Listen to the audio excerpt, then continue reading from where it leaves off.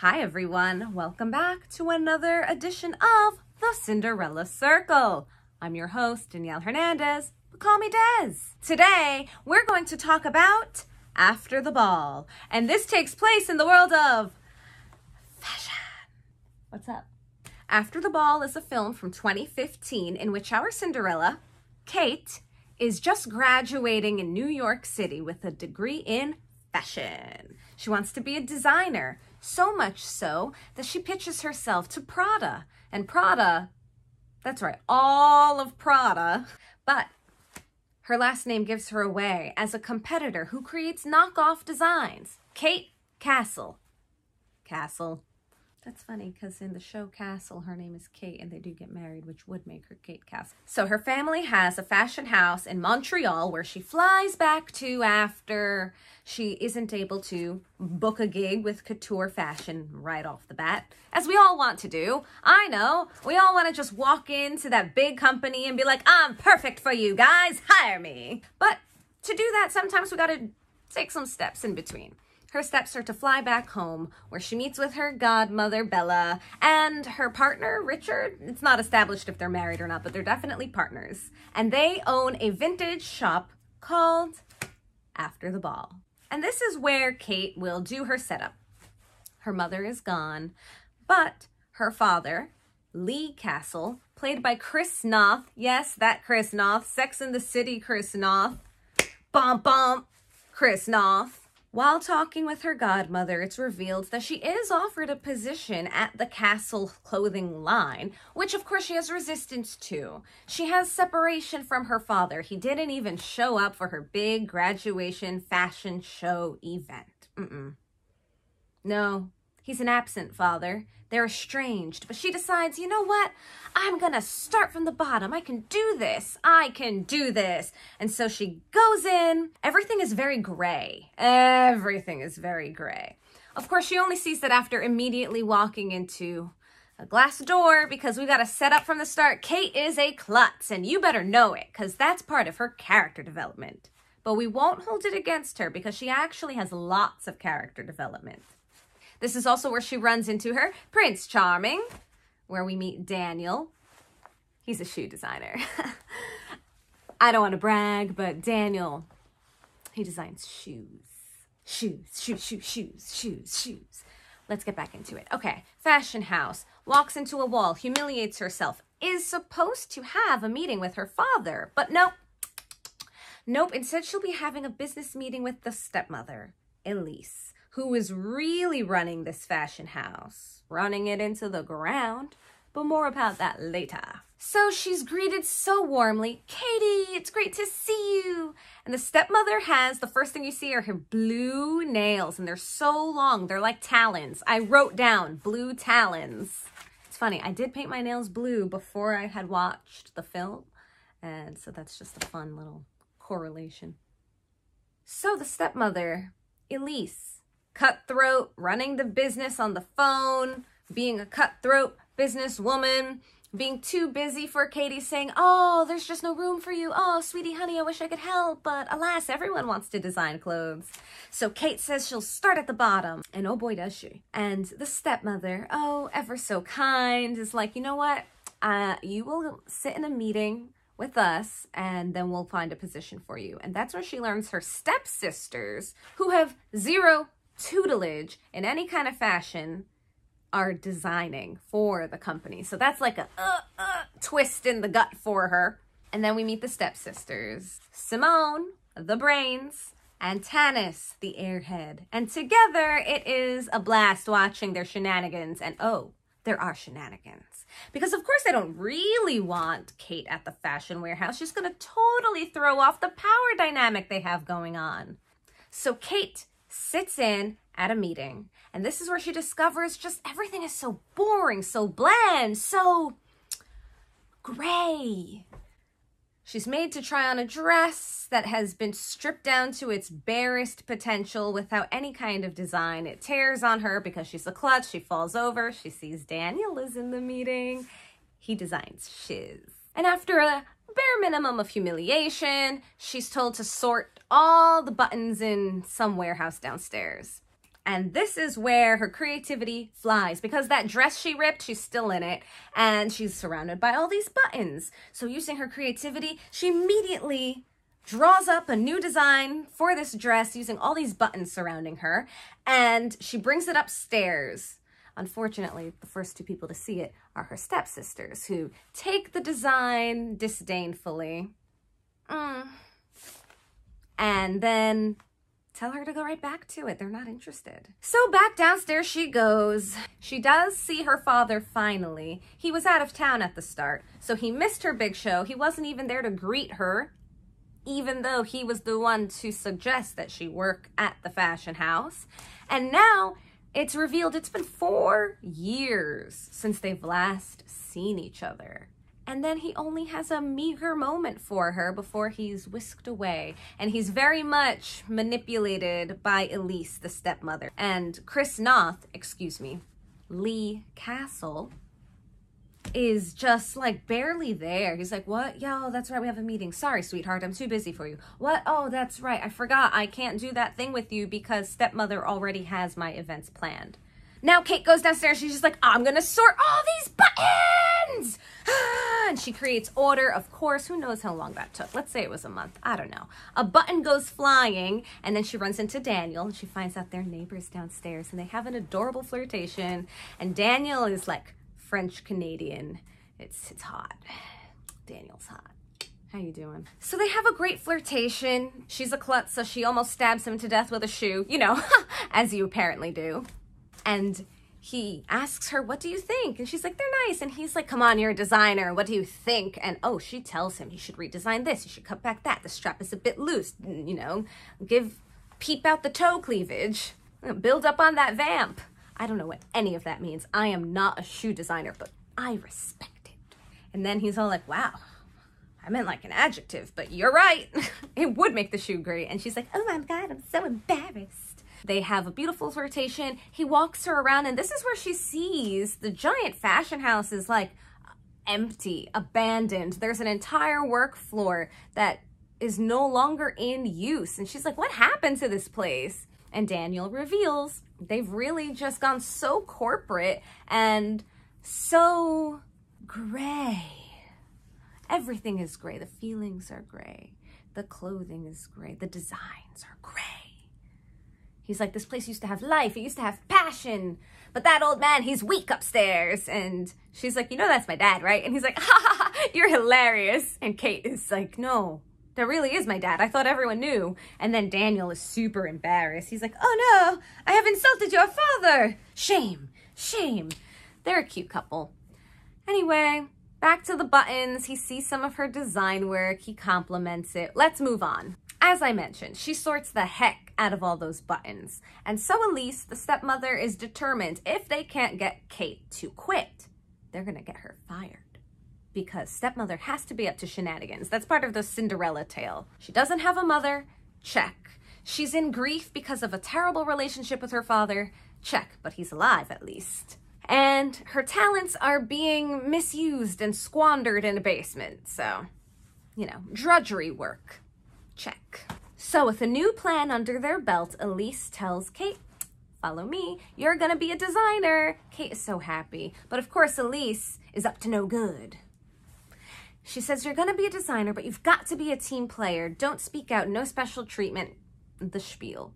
And then she brings Kate into a pitch meeting where the stepsisters pitch Daddy Lee, as they call him, her design, but they pretend it's hers. But they pretend it's theirs. That exact design with the buttons where she reshaped up the overly stripped to plain Jane dress. And she's so shocked that she says nothing. And Chris Noth Daddy, there's got to be a better way to say that. Her father likes the design, but doesn't know that it's Kate's. Which, of course, crushes Kate's spirit more because she wasn't able to stand up for herself in the moment. You know how that is. You know what it's like to go up against those family members that always made you feel small or scared and feeling those feelings again.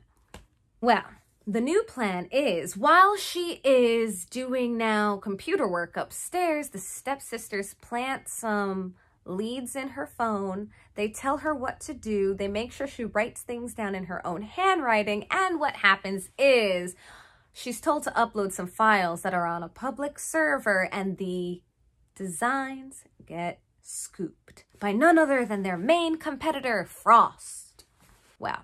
This gets her fired. Her father is so devastated he can't even look at her. Apparently, the company could not afford this loss, and she's fired. He doesn't talk to her. He just lets her go. He's in a very weak man state.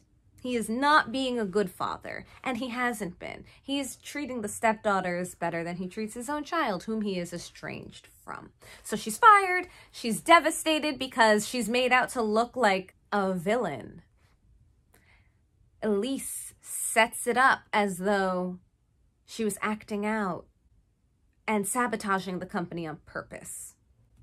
So, going back to Bella and Richard, her fairy godparents, as I will call them from now on, they have a drunk, despairing night. She cries it out, and Bella's like, you should create a persona and go back in there and really show them what you can do. And remember, it starts out as a drunk night, so they have a whole dress-up session. She's told to act more like Richard. Richard being her stepfather? No.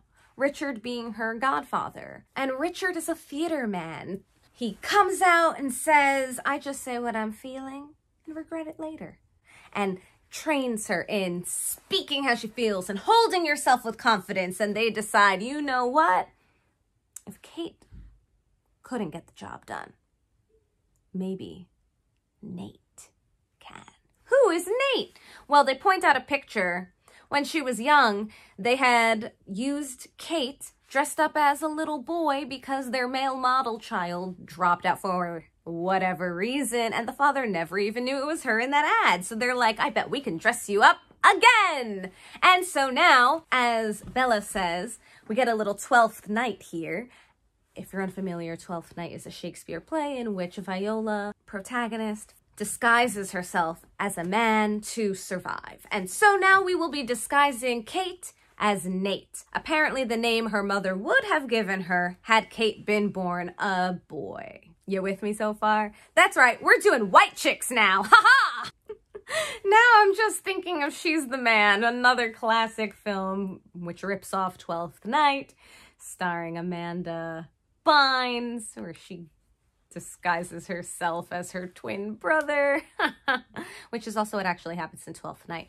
I am digressing. Let's get back to it. Perhaps you're not on board with this concept. Perhaps you feel it's problematic. Perhaps you are thinking, what is happening in this movie? Either way, stick with me. It's worth it. So, disguised as Nate and really trying out what it would be like to feel yourself, you know?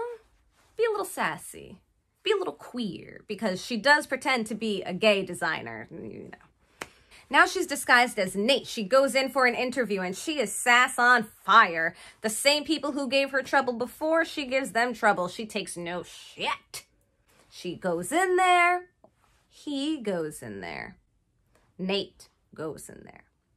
Takes charge of that interview. Takes charge whenever Elise tries to manipulate the situation and awakens a fire in the dad, gets him excited about old designs.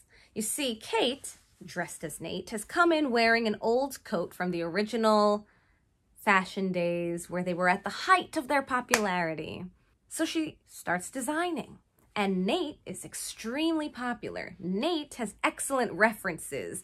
Nate is stealing the show, and this means trouble for Elise.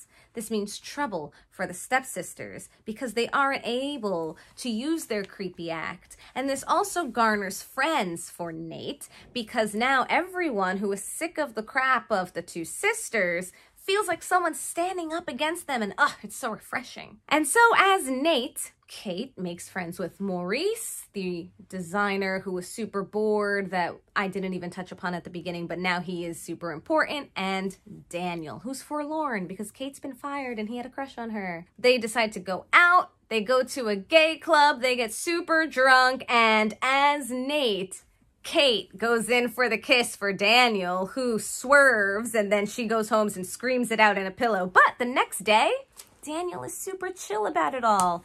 Danielle talks to Nate and says, listen, you're not the first guy to think I'm gay, and we're cool.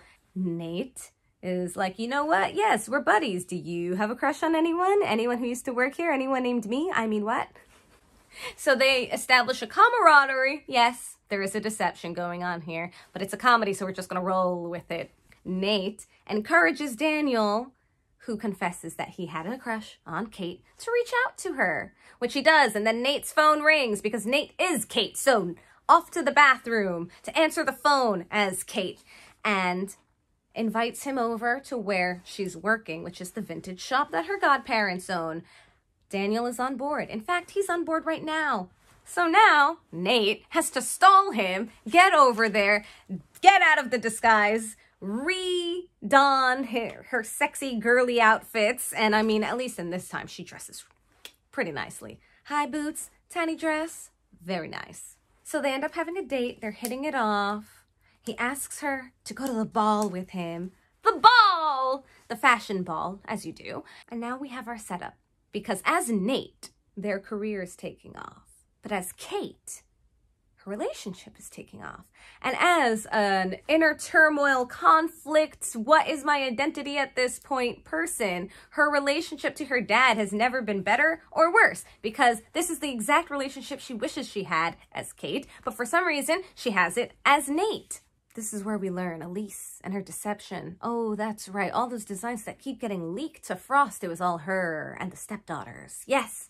For some reason, they're two-timing Chris Noth for Colin Mockery. And hey, I appreciate Colin Mockery, but why are you cheating on Chris Noth with Colin Mockery? He must be richer. Let's face it, she is that kind of woman. Not to gold digger shame. So now, as Nate, they have convinced Lee, her father, to design in-house again. And suddenly the fashion brand is bringing work back into the company, and he's coming to life and feeling his power. And of course, Elise does not like this because she wants the power. And finally, that father-daughter bonding time is had, except Lee Castle has no idea this designer that he's talking to is his daughter. He thinks it's some guy named Nate Ganymede, which, by the way, is apparently another Shakespearean reference to As You Like It, where Rosalind disguises herself as a guy named Ganymede. So lots of little teehees all over this production. So what happens?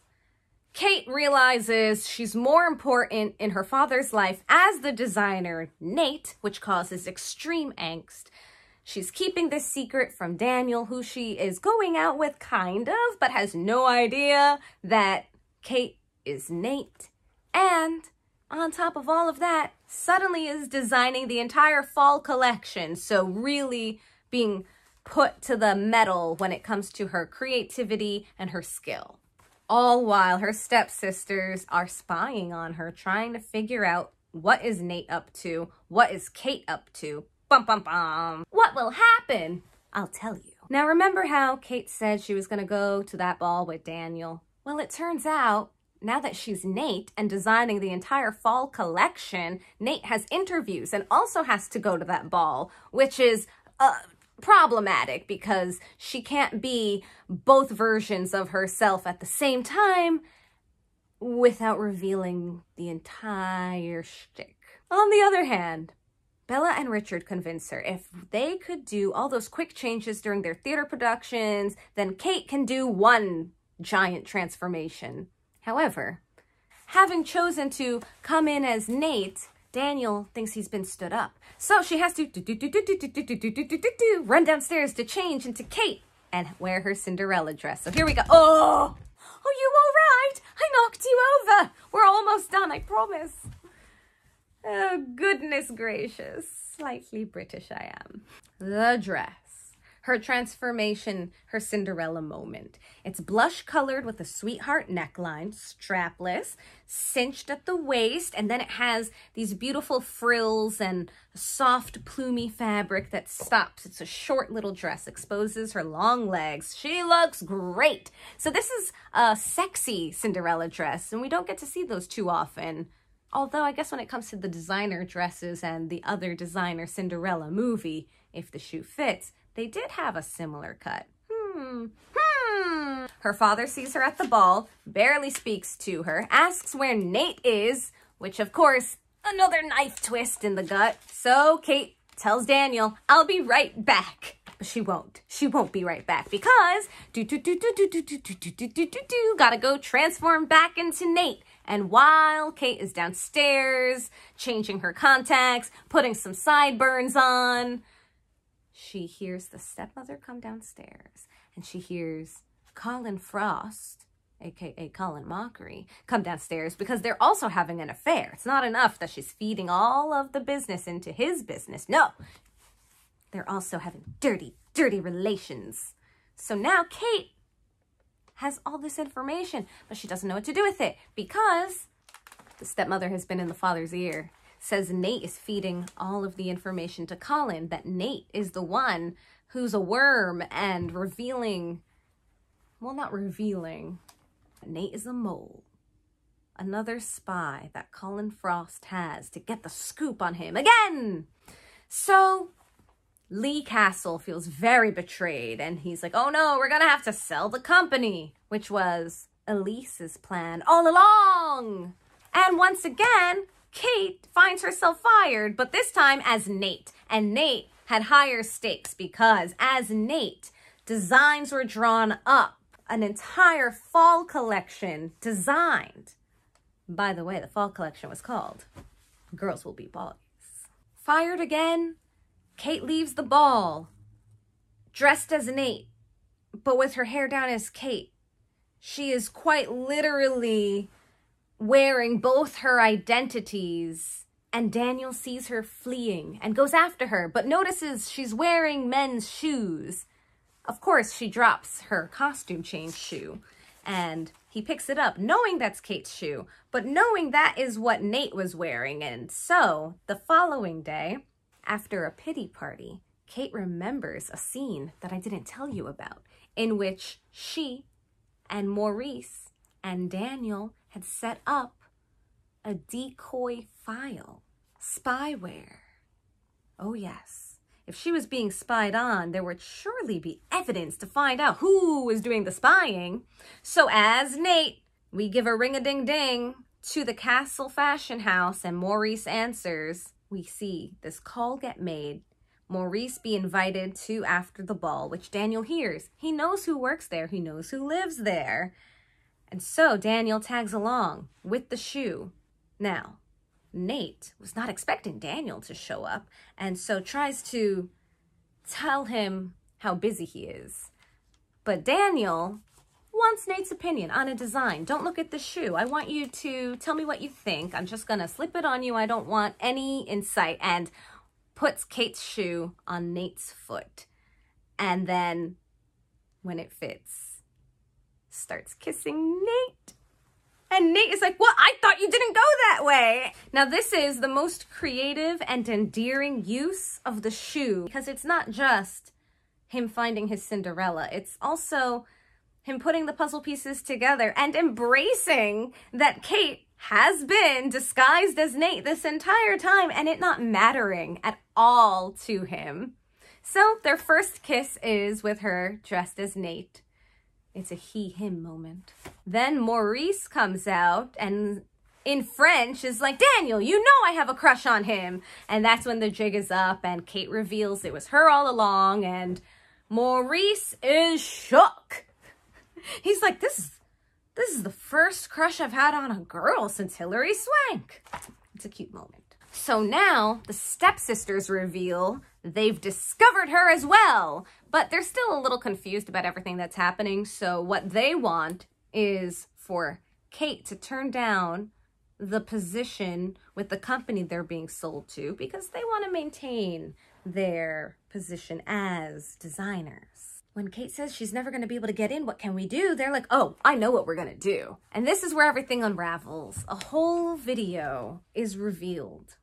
And at the merger, as Nate, once again, the fake file is revealed, the fake fashions are revealed, and they don't have to sell Castle fashions at all. The stepmother is revealed. How many times can I say revealed?